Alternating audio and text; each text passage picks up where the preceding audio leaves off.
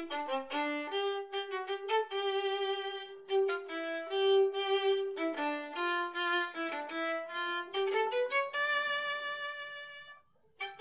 History of Musical Theatre Podcast, Season 1, Episode 2. Hello and welcome back to the History of Musical Theatre Podcast. I'm Remington Aidney Campbell.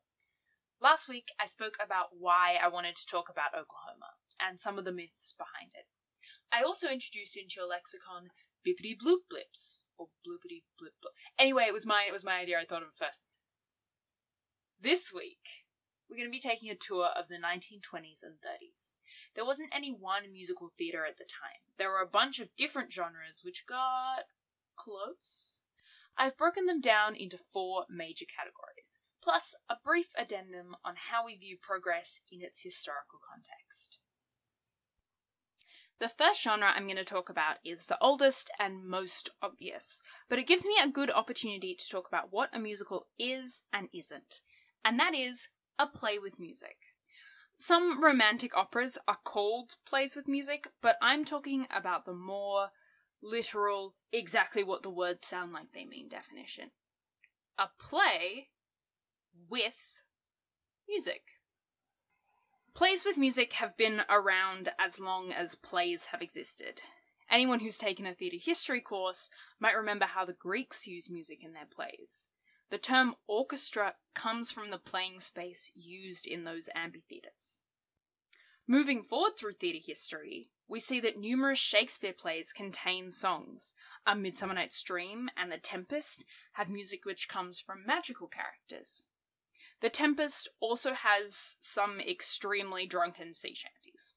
Plays like Much Ado About Nothing and Love's Labour's Lost have characters sing in order to entertain other characters. Even Green Grow the Lilacs, the play on which Oklahoma is based, contained music and dancing. The title of the play itself was actually taken from a Civil War-era folk song. The most important difference here between a play with music and a musical is diegetic and non-diegetic music. If you've never heard those terms before, allow me to briefly explain. Diegetic music happens in the world of the story. The characters can hear it and interact with it. They're the ones producing it. Non-diegetic music is more unique to the world of musicals.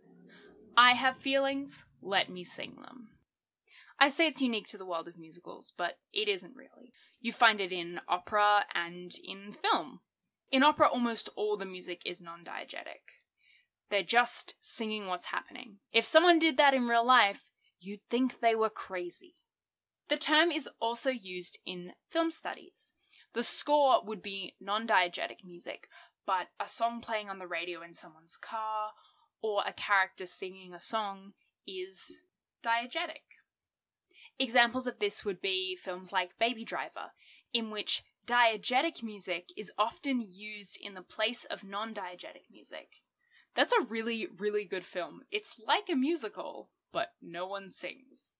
The film Once, which incidentally has been adapted into a stage musical, also uses a lot of diegetic music. The characters are musicians, and so they play and they sing. Musicals, interestingly, often contain both diegetic and non-diegetic music.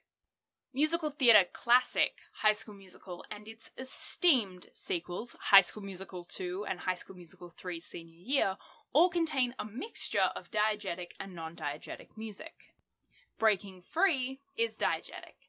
Stick to the Status Quo is non-diegetic. Many Rodgers and Hammerstein shows also use a mixture. In The Sound of Music, for example, songs like Edelweiss and The Lonely Goatherd are diegetic, whereas 16 Going on 17 and How Do You Solve a Problem Like Maria are non-diegetic.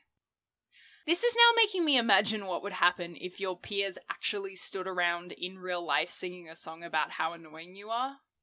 It would be a very unique experience. Somewhat tangential, but something that's also common in musical theatre, is that songs sometimes blur the line between diegetic and non-diegetic. How does that work? Well, in acclaimed musical classic High School Musical, many songs begin non-diegetically, with the characters singing them in an audition or a performance, like you would in real life. but continue towards being non-diegetic, with production elements which couldn't possibly be happening in the world of the story. The Sound of Music contains a number of songs which could be diegetic or could be non-diegetic depending on your interpretation. Songs like So Long Farewell and Favourite Things. A show like Hadestown, for example, with music and lyrics by Anais Mitchell, exists almost entirely in this in-between space. There are some songs which are explicitly diegetic.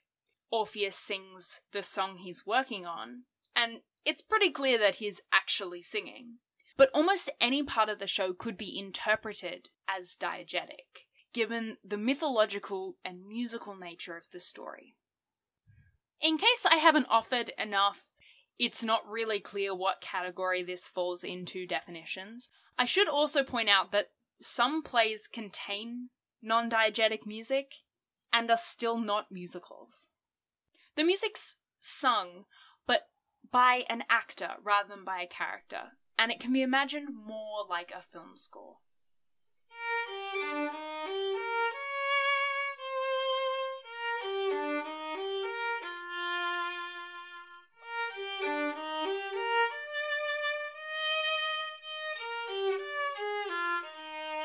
Another type of show that contains music but isn't a musical is the revue.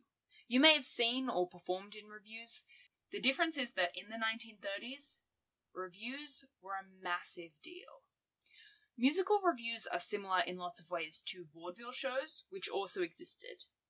They contained a series of standalone acts performed in a program, often multiple times in the day. The history of vaudeville on its own is pretty interesting, and I'm not able to get into it here, but maybe one day. Vaudeville was affordable entertainment, and it actually led a lot of people into careers on Broadway and in film. Judy Garland and Fred Astaire, two examples of this. If you're into your Sondheim shows, you're probably familiar with Gypsy. Gypsy takes as its setting a series of vaudeville theatres across America. That's all I have to say about vaudeville today, because what I'm really doing is focusing on its younger, more sophisticated brother, the musical revue. Last episode I mentioned Florin Ziegfeld. This is where he comes into his own. He is remembered primarily for his work in musical revues, notably on the Ziegfeld Follies. The Follies was an annual revue, meaning every year this larger-than-life musical spectacular was performed. It started in 1907 and continued until 1931, although the 1926 edition had to take a different name for legal reasons. First, No Foolin', and then Ziegfeld American Revue. The second definitely makes more sense for branding reasons. There are also 4 editions that took place between 1934 and 1943, after Ziegfeld's death. It was Ziegfeld's wife, Anna Held's idea to create a musical revue in the French style. The revue took as its tagline, "A national institution glorifying the American girl." It was the Follies that solidified the connection between Broadway and large groups of beautiful leggy chorus girls. A number of musicals use these shows as their setting. Sondheim's Follies, Funny Girl, and the Will Rogers Follies are all examples of this. There aren't many similar productions in the modern era. The closest example I could probably give of this would be if you imagine the Rockettes meets Saturday Night Live. To be fair, that sounds really cool. That'd be fun. The Ziegfeld Follies were a spectacular show, and one even featured live elephants in New York. The shows helped launch the careers of Marilyn Miller, Fanny Brice, and Will Rogers, but they weren't the only serial musical at the time. The Passing Show had its first edition in 1894. Years before Broadway would see the Ziegfeld Follies, it would go on to have 12 editions. There was also the George White's Scandals, the Errol Carroll's Vanities, the Greenwich Village Follies, and the Music Box Revues, each of which performed between 4 and 13 editions. But there are also standalone revues. One that is going to be very important next episode is the Garrick Gaieties, but there are others. 1931 saw the premiere of The Bandwagon, which featured Fred and Adele Astaire in their final Broadway performance together. There's also a movie of the same name which came out in 1953, based on the revue. It retained Fred Astaire, replaced Adele with Sid Charisse, and added, shockingly, a plot. There is actually a modern example of this. The film which started the dark times we've all found ourselves living in. Cats. I'm not going to defend the Cats movie, I haven't seen it. But Cats the musical is a thematic revue, like The Bandwagon. All the songs are pretty much self-contained and exist to be entertaining rather than to tell a connected story. The Bandwagon was a thematic revue, which was rare for the time. The songs were written for the show, and like Cats, they all fit into a similar style. This was unusual for revues at the time, which were usually a little less coherent. The longest running show of the decade was also a revue, Hell's a Poppin'. It ran over 1,000 performances, beginning in 1938. Again, we're not talking about Phantom, we're talking about the 30s. The show included identical twin dancers and Harry Houdini's younger brother. Now for something you might be a little bit more familiar with, although the term itself has fallen out of common usage. The contemporary term for a musical comedy is a musical. Shows in the other genres often get called by their separate names, but the term musical comedy is rarely used except as a synonym for musical theatre. Out of all the various performance genres from which musicals came, musical comedy is definitely the most closely linked. A basic description of a musical comedy is a non-integrated musical. The Rodgers and Hart show On Your Toes falls into this category, as does Cole Porter's Anything Goes. Florence Ziegfeld once commissioned a show from Jerome Kern to act as a star vehicle for Marilyn Miller. What they created was the 1920 musical comedy Sally, whose plot is resolved after she wins the heart of the tenor and is signed for the Ziegfeld Follies. Plots of musical comedies were often ridiculous. Despite getting his start in operetta and musical revues, Cole Porter is pretty much representative of the 1930s and 40s musical comedy. He wrote the aforementioned Anything Goes, as well as Leave It to Me, 50 Million Frenchmen, Gay Divorce, and Jubilee. There is also a long history of taking Cole Porter songs and creating new shows out of them. High Society is an example of this. People also tend to mix and match Cole Porter songs between shows. This is possible because of the non-integrated nature of it. If you tried to mix and match Rodgers and Hammerstein songs between shows, you would have what is technically called a hot mess. If you find yourself in the modern day watching a musical comedy, it's probably a Cole Porter show. Listening to the lyrics of a Cole Porter show, you might notice that they are full of contemporaneous references. This was another main feature of musical comedy, and Cole Porter was one of the worst offenders. It might seem odd to fill your show with seemingly obscure references, especially given how decentralized media has become. But Kruger explains in the annotated Anything Goes, the audiences for this and other 1930s shows were a constricted group of cognoscenti, who went to the same night spots, read the same newspaper columns, and spent weekends at the same estates, and were therefore swift to pick up on even the most obscure references in all the lyrics. Did I have to look up both the pronunciation and the definition of cognoscenti? Yes.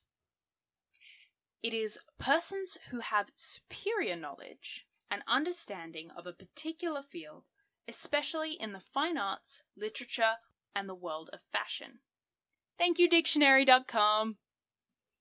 One of the interesting things about Lorenz Hart is that he didn't do this. His lyrics are more universal.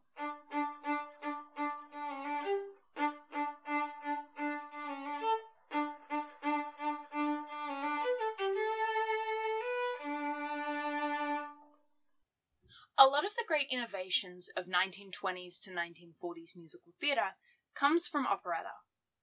Operetta has fallen out of favour, a trend which actually began during this time. The gap left by its declining popularity may have actually been part of the reason that the new integrated musical became so dominant so quickly. I'm talking here about operetta in America. There is a long and rich history of continental European operetta, and this is not the time or the place. Again, maybe one day, but we're going to talk about America now. Operetta is generally sung through, but not always. Is Les Mis an operetta? Hamilton? Hadestown? They're all sung through, but the answer is no. There are two other criteria: classical music and a connection to the wider operatic tradition. Again, those are more of a general criteria as opposed to strict rules. The latter is closest to a rule. Music critics were hesitant to award the title of operetta to anyone who didn't come through the world of classical music. Some of the grey area surrounding George Gershwin's Porgy and Bess comes from the fact that he wasn't viewed as part of that world. He didn't have the appropriate credentials. And the score had really strong jazz influences. If you're looking for the pinnacle of comic operetta, I suggest listen to some Gilbert and Sullivan. Pirates of Penzance, Iolanthe, HMS Pinafore, The Mikado. Gilbert and Sullivan wrote a little earlier than the historical period I'm talking about, and they were also British. Musical theatre, at least American musical theatre, has its roots more in American operetta. Before I get into the significant operettas of the time, I need to introduce you to someone. Mr. Hammerstein. Actually, a couple of Mr. Hammersteins. Enough Mr. Hammersteins to play bridge. They were a very musical family. Oscar Hammerstein I was born in 1847 and died in 1919. The Oxford Companion to the American musical calls him a dapper impresario, which is quite a title. I should put in my will that I want them to call me a dapper impresario on my tombstone. I think that would be good. I'd like that. Throughout his career, Oscar built and subsequently lost a number of theatres. Again, that's such a weird achievement. Imagine building a theatre and then losing it and then going, oh, let's do it again. This guy built and lost 5 or 6 theatres. In 1910, he produced Naughty Marietta. The Victory Theatre was the most successful of his ventures. It was a vaudeville house. Though the successes of that were largely due to his son, William Hammerstein. Vaudeville lived and died on the quality of its performers, and William booked many of the Victoria's most popular performers. Oscar Hammerstein I had another son, Arthur Hammerstein. We're getting there. I swear by the end of this, Hammerstein isn't going to sound like a word anymore. Arthur is probably the second most successful Hammerstein. Arthur was put in charge of the Hammerstein enterprise. He produced Firefly in 1912 and gave our final Mr. Hammerstein his start in theatre. Grandson of Oscar Hammerstein I, son of William Hammerstein, and nephew of Arthur Hammerstein, the man you've all been waiting for, Oscar Hammerstein II. Technically, he wasn't properly a second because it was his grandfather and not his father, and there's rules about those sorts of things, but his grandfather was so prolific in theatre that it made sense to call himself the second to not confuse people. I apologize if you're still confused. That's on Oscar. Too, the second one. That's on the second one. Now that I've presented to you this theatrical dynasty, I can continue with the task of presenting significant operettas. 1907 saw the Broadway production of Franz Lehár and Adrian Ross's The Merry Widow. This show is a good example of the operetta climate at the beginning of the century. It was based on a French play, which was then adapted into a Viennese opera. The show was then translated and brought to London, and then to New York, where within 3 months it had a burlesque offshoot because reasons. It sparked a number of other trends, including Merry Widow hats, and more broadly, continental operettas. The 1910 musical Naughty Marietta is set in French New Orleans, and it's about pirates. It's a bit of a Cinderella story, a pretty typical operetta storyline. Peasant girl falls in love with a lieutenant, kidnapping, peasant girl is really a princess. Operettas were not known for their revolutionary plots. The Firefly debuted in 1912. It was produced by Arthur Hammerstein, uncle of our main man, composed by Rudolf Frummel, and had a libretto by Otto Harbach. It was the show which introduced Frummel to Broadway. Arthur would eventually produce a total of 10 of Frummel's operettas, which is a lot. I will be getting into much more detail about Oscar Hammerstein II's life in a later episode, but I just want to recount to you one incident which happened. Arthur Hammerstein sent him, along with Otto Harbach, to Quebec to investigate an ice festival. So it turns out that the ice festival didn't exist. But the trip wasn't wasted, as the pair ended up writing the show Rose Marie. It was unique in the world of operetta, as it didn't take a mystical, far-off world as its setting. It took Canada. It also didn't focus on the lives of the rich and powerful. Its leading man and leading lady were a fur trapper and a singer, respectively. Another novelty was that the plot involved murder, something which usually would be reserved for the grand opera. If you didn't listen to the last episode, you probably should, because this show is kind of linear. But also because I discuss two more operettas in it which were hugely significant, Showboat and Porgy and Bess. Both are acclaimed operettas, or operas, or light operas, or musicals, or something. It's complicated. It's in the last episode. Another interesting change that was happening in theatre at the time was the combination of some slow desegregation and an increase in black theatre. The Ballet Theatre, the US's first professional ballet company, had what they called their Negro unit, which consisted of 14 dancers.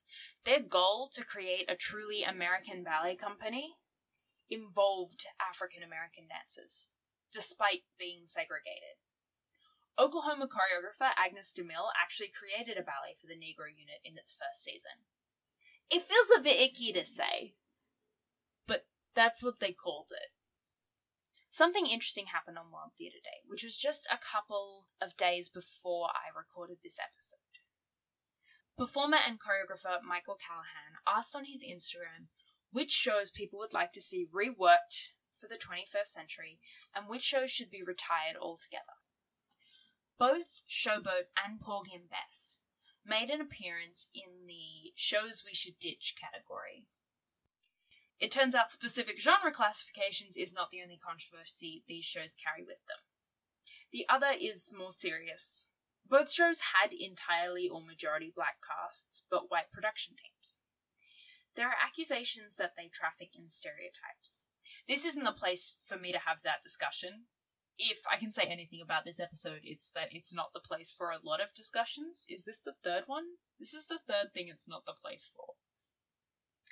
But given the Broadway climate at the time, I think it's pretty interesting that two of the most successful shows of the decade were majority black. It reminds me of some comments that Lin-Manuel Miranda made about West Side Story, and an article I read from a cast. It reminds me of the comments made by Lin-Manuel Miranda talking about West Side Story, and an article I read by a woman in the cast of Book of Mormon. Both of these echoed similar sentiments. Lin-Manuel Miranda said something to the effect of, "It gave a lot of Latino performers their equity cards, and it reinforced the connection in people's minds between Latinos and gangs." I haven't been able to find the other article. If someone knows where it is, I would love to be able to credit the author properly. Book of Mormon has been criticised for its portrayal of Uganda, but the author of the piece wrote about the way in which the show was unlike any other cast she'd ever been in. That members of stage management would just babysit, and that other women in the cast gave her secondhand things so she didn't have to buy stuff when she had her new baby and went on maternity leave. She said that all in all it was the most supportive cast she'd ever been. Looking at the major productions of Miss Saigon has also given me a similar feeling. The show has problems, and I'm not going to deny that, but both Lea Salonga and Eva Noblezada have gone on to have very successful musical theatre careers after performing the role of Kim. Lea went on to be in Les Mis and to become an actual Disney princess, and Eva created the role of Eurydice in Hadestown on Broadway, which is a super successful show. This is all to say that shows can have complicated legacies. All 5 of the shows I just talked about do. They were all also successful shows that probably did a lot of good for the people in them. I think there can be room for both critique of shows and acknowledgement of the good that they might have done for certain people in a certain time and place. The musical landscape of the 1920s and 30s was different from contemporary musical theatre in a lot of ways. The types of shows, the types of audiences, but it was still fundamentally about telling stories to people and entertaining them with music. Next week, I'll be introducing you more fully to Mr. Richard Rodgers. Fortunately, not part of a theatrical dynasty. He's the man behind all the musical interludes you've been hearing. You'll also find out the best place to have a heart attack. I'm not kidding. Until then, I hope you have such a wonderful day. Bye.